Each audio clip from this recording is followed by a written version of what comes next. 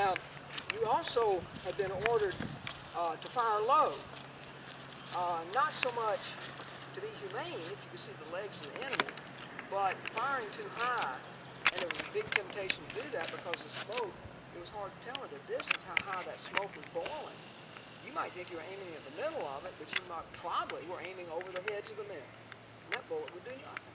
But if you aimed low and underestimated, the bullet would ricochet off the ground. It might go at an angle, but the battle lines usually being hundreds of yards long, you had a much greater chance of hitting somebody. And remember, you were supposed to be able to keep your shots in a 6-foot by 8-foot target area. As the target area moved farther away, it still stayed at 6 feet because that's roughly the height of a man. But the lateral distance changed. All you had to do is keep your shots in the battle line, you might say, in front of it. And so firing low was one way to achieve that.